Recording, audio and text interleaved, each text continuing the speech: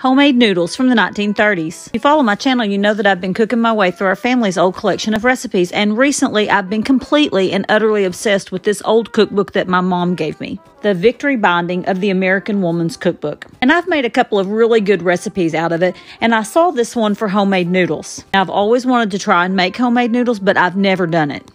And like a lot of these old recipes, they're not real specific. The recipe says to stir in sufficient flour into a slightly beaten egg to make a very stiff dough. So I had a little bit of free time after dinner tonight and decided to give it a try. Now, the first thing I got to tell you is it's messy.